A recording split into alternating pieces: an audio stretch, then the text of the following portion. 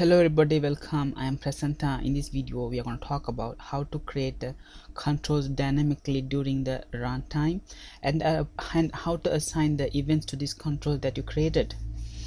Let me start with the scenario. Recently I have created a project for the supermarket. It's a point of sale project and they are using a touch screen.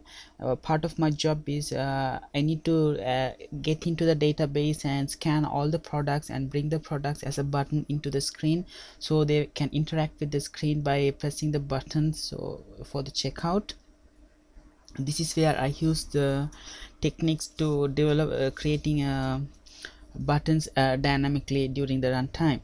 So in this video I'm going to show you how you can create the objects dynamically during the runtime and how you can assign the events to these controls. Creating controls during the runtime is very easy, rather it is a little confusing to many people how they can assign the events to these controls when they create it.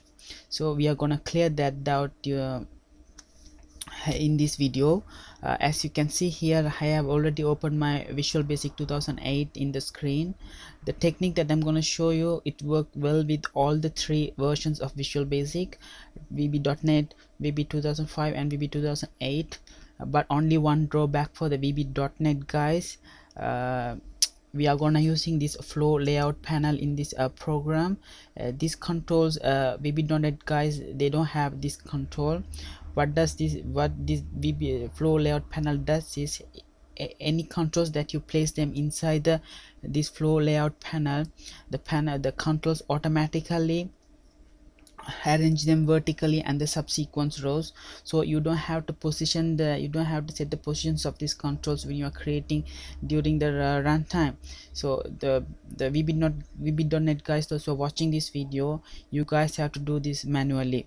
So let me start with placing the flow layout panel inside the Windows form, and I'm gonna drag this flow layout panel to the parent container, which is our form, and I'm gonna rename the flow layout panel because it's a little bit big, so I'm gonna make it a shortened form. So I'm gonna type FLO flow lay by lay PAN, shortened form for the layout panel.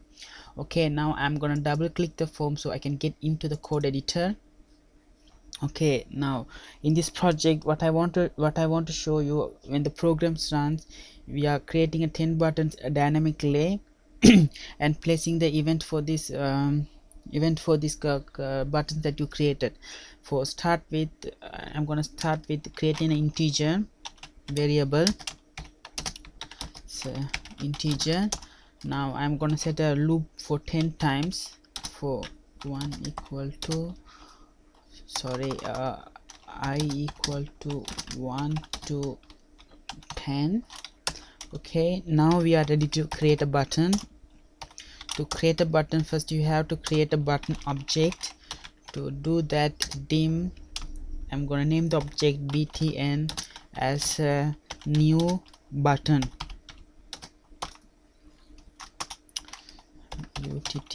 button. Okay, I'm gonna set the width of this button to be 30 pixel and height of this button to be 30 pixels as well.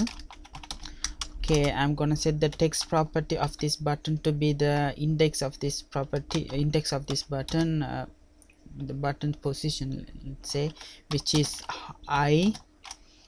Okay, I'm gonna make the button visible, so I set the visible property to true.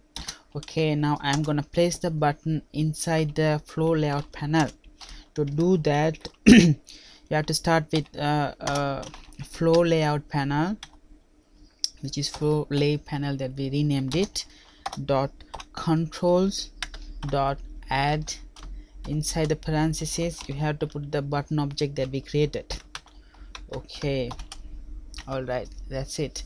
Now we can test the application. If I start the application, you can see I have button up to 1 to 10.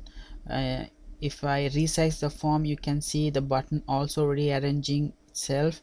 It because of this layout panel that we place them inside. Again, for the VB.NET guys, you guys have to you guys have to write the code to set the position of the button when you are creating a button or when you are resizing the form. for VB 2005 and 2008 guys don't have to worry. If you put the layout panel, it's gonna take care of the rest of the thing. Now if you notice here, if I click the buttons, it's nothing is happening. It because we didn't assign any events to this button. Okay, in my next section, in my next video, I'll show you how you can assign the events to this button that you created. So I'll see you on next video quickly.